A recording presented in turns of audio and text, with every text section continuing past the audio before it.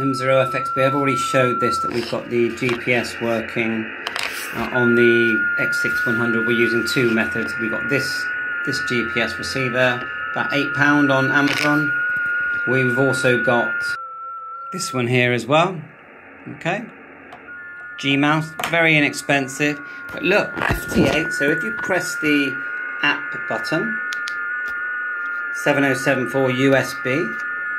Press app, you've got choices here: GPS, SWR scan, FT8, RTTY. So let's do the FT8 one again. Now you've got to be patient with this. Let's give it a minute.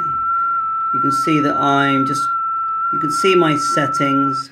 I haven't really got it on fast. Basically everything's fine. I've turned the tuner on. Just waiting for it to kick in. And it just suddenly comes to life there. Just suddenly you'll see all the different stations, and you can scroll up and down with the MFK, look. If you select one, I'll just see if anything happens though. Don't think so, but you've got the signal there, call sign to call sign, so you've got two call signs.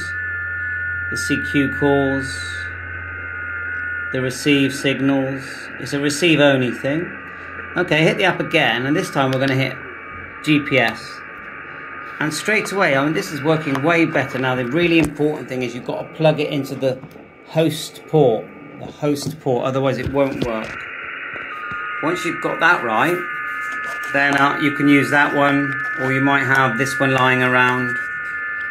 I'm going to do some other programs with these little receivers. They seem to work well. Got a cap on it as well. If you go back on the app, you can hit the SWR scan, run, 49 to 1 balun we've got here, 66 foot of wire. Let's go scale, span, run. We've done that, didn't we? App,